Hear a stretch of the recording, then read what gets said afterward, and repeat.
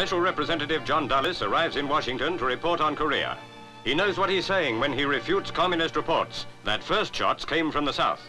In this frontier outpost, he was making an on-the-spot checkup on communist troop movements a few hours before invasion began.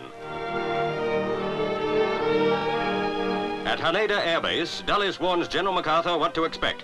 It is their last handclasp before the Cold War gets hot. Hours later, the first evacuees reach Itazuki Airport near Tokyo. They're safe despite attacks by Yak fighters. With them is a detachment escorting first United States casualties. 200 businessmen escaped by air, some with signs of the struggle still with them. A case of improvised evacuation for people caught unawares. First like that for a long time. The world must ensure that it's the last like this forever.